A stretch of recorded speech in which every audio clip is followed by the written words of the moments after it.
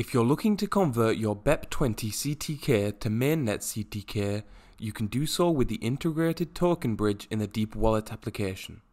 Here, we're going to show you how to do this with Metamask. Since Metamask doesn't natively support the Binance Smart Chain, we'll need to add it manually. On the Metamask extension, select Ethereum Mainnet at the top.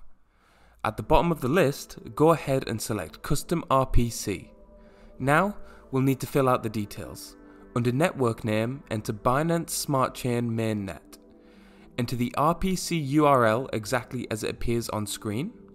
Enter 56 as the chain ID, BNB as the symbol, and BSC scan as the block explorer URL.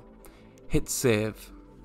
Now, to set your Metamask extension to the BSC mainnet, hit Ethereum Mainnet at the top and select BSC Mainnet, which you've just added from the drop-down menu.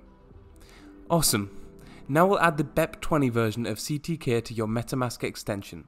Copy the contract address for the BEP20 version of CTK. Under Assets, scroll down and hit Add Token. Select Custom Token and paste the contract address there. This should automatically fill out the rest of the details. Hit Next, then hit Add Tokens. Now head on over to the DeepWallet. In the Token Swap section, ensure you've selected Swap In the top right and hit Connect Wallet. Select Metamask and hit Connect. Enter the amount of BEP20 CTK you'd like to convert at the top and your CTK chain address in the recipient address field.